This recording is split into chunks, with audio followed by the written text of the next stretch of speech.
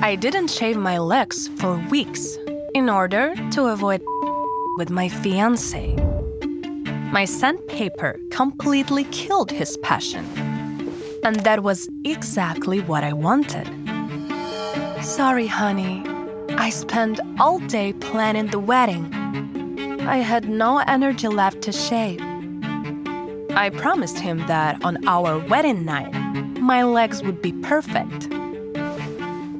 Pete didn't know I had my fingers crossed behind my back and that I was going to say no at the church.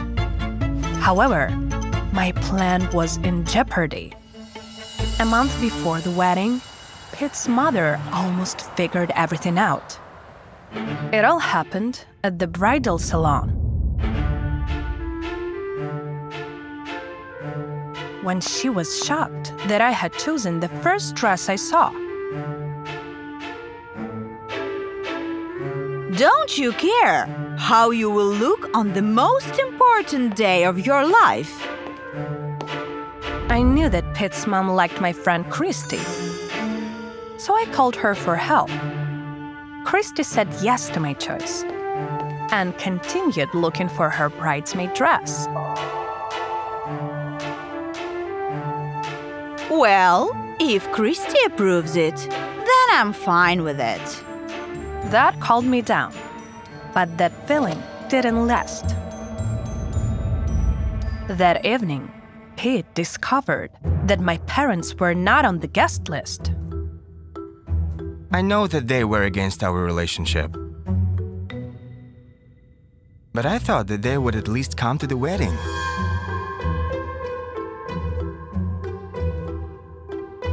I told him that my parents had given me a check as a gift. An impressive amount of money that could easily compensate for their absence. Yet, that didn't put Pete at ease. He was wondering who would walk me down the aisle. I said that John, one of our mutual friends, would do it.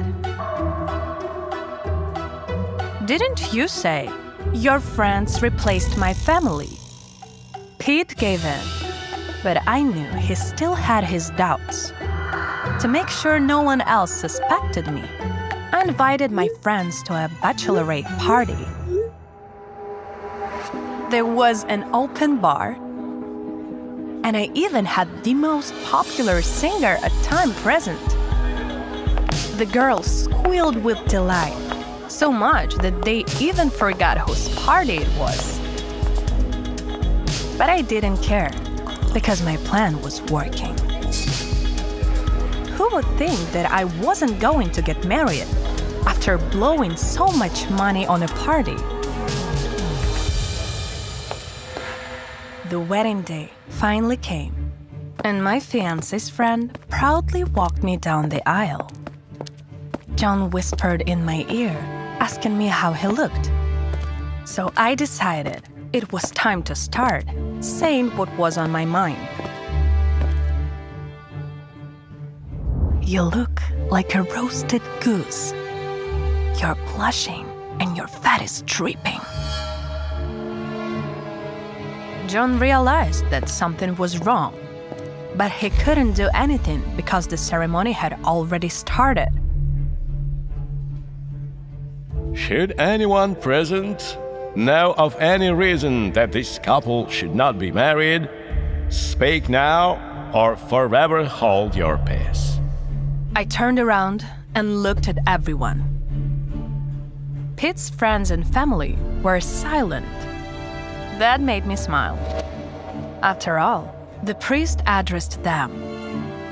Darling, what's wrong with you?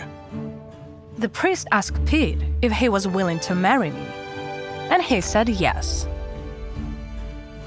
I, on the other hand, said no. The guests were shocked, but I had a speech prepared. How can you lie in church? How can you pretend not knowing? Almost all the guests knew that Pete was cheating on me. They knew who he was cheated on me with, and even encouraged him. His mistress was Christy, the bridesmaid.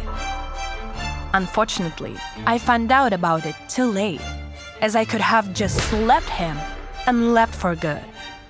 Still, I decided that those who had lied to me deserved some public disgrace. You knew that Pete didn't want me. He wanted my father's money. And yet you came here. What did you want to celebrate? I told them not to let it all go to waste and celebrate Pete and Christy's wedding. You already got the dress, so go right ahead. I left the church and didn't look back. Pete, of course, never married Christy and continued his quest for a human ATM.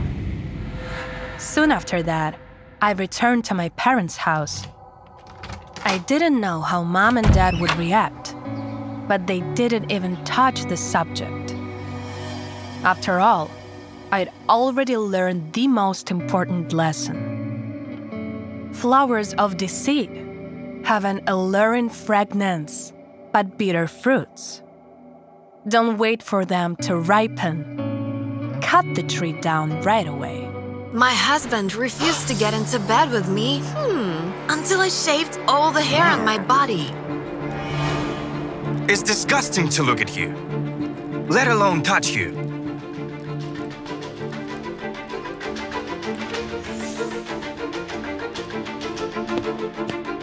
Roger thought I had neglected myself, when in fact, I was just tired of the terrible rashes and irritations after each shaving session. The doctor said the only thing I could do was endure it.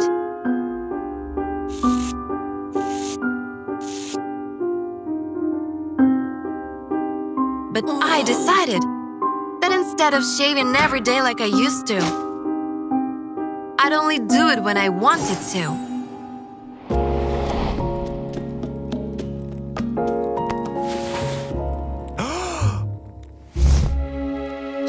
Are you serious? It's just hair. There is nothing left to discuss. It's disgusting. All women endure skin irritations, and so should you. I thought Roger appreciated me for something other than my smooth legs. How wrong was I? When I walked downstairs the next morning, my husband was already awake and even had his swim trunks on. I decided to have a pool party. You don't mind, do you? I saw all our friends in the backyard. I knew right away what Roger was up to. He was sure that I wouldn't dare appear in front of everyone, looking so inappropriate. But I firmly decided that I would stand my ground.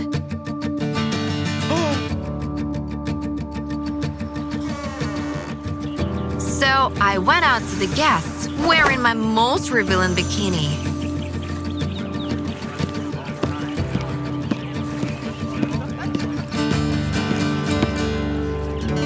Oh, hi, Lily. You look great. Our friends stared and whispered, but didn't dare say anything to my face.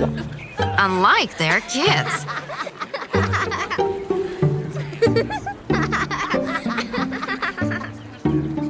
Ma'am, you look like a man.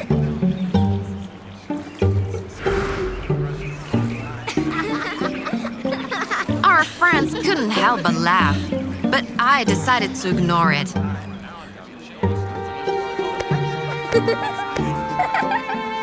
Roger, however, blushed so hard that he looked like a red-hot grill. Yet something more unpleasant was going to happen to him. As I was bringing the guys some beers, I heard them taunting Roger. Did you know that Roger loves fur clothings? I didn't. Sadly, my husband didn't stand up for me and just left it off. That's why I bought exactly this dog.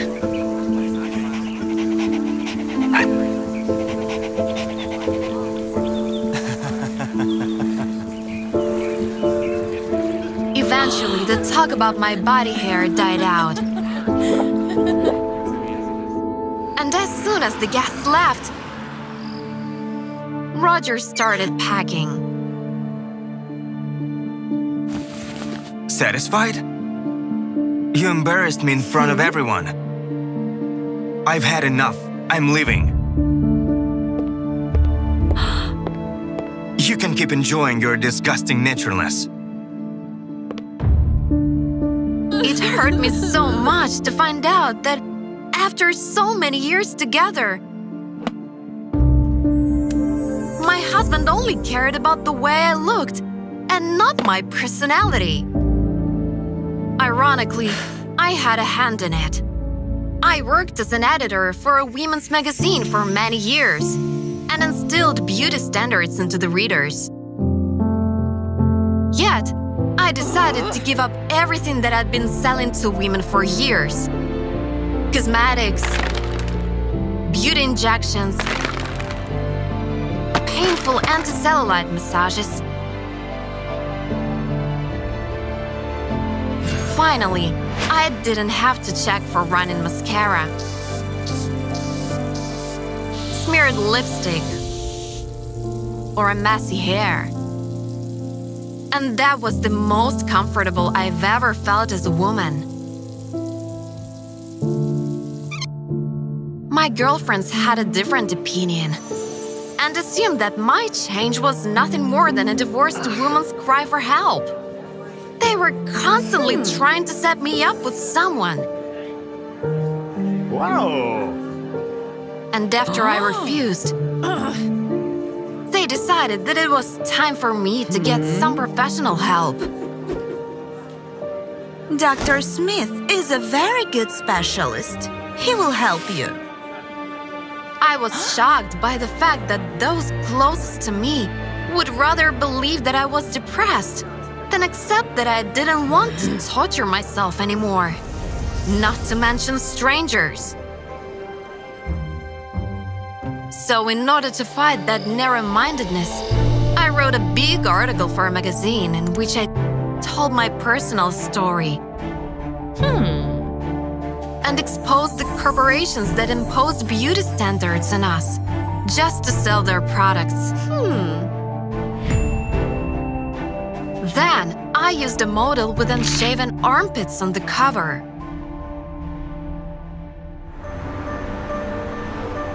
The special edition of the magazine caused a sensation, and we sold a record amount of copies. Everyone was talking about my article, especially the owner of the magazine, who was furious. In my office, now! As it turned out, the advertisers threatened to leave, and my boss accused me of sabotage before firing me. Not only that, but he let me know that he would sue me. I'll squeeze every last penny out of you.